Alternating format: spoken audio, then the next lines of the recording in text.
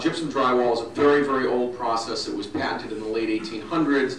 It was, widely disseminated by 1917, and by the early 1960s to 1970s, we used lightweight construction in virtually everything we built in this country. There's drywall here, there's drywall in your homes, there's drywall everywhere.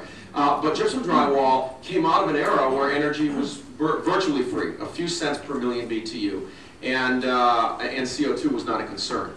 And so, because of that, we designed a process that uses huge amounts of energy. We, in fact, have to calcine it. I won't go through the chemical process, but you have to, burn this stuff virtually, and then you mix it into a slurry, and then you dry it again. And you dry it in dryers that are the size of this building. I mean, they're huge. These are multi-story, multi-block, huge dryers.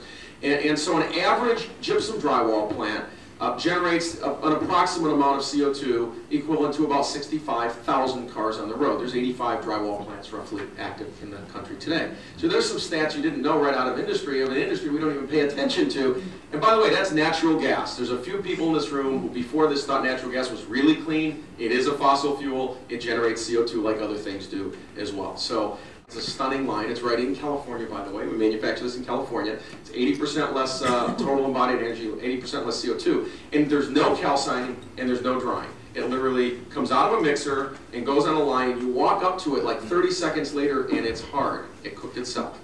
It is amazing technology. This is a suite of PhDs who know much more about material science than I ever want to know. And they're brilliant. Paul's been to see the line. It's pretty stunning to watch this happen.